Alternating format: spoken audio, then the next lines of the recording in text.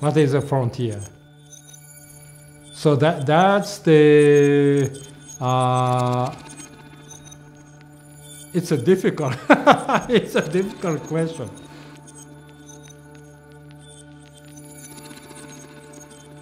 So it's really important and fundamental discovery of the mechanism of life. How our body is built and how we function.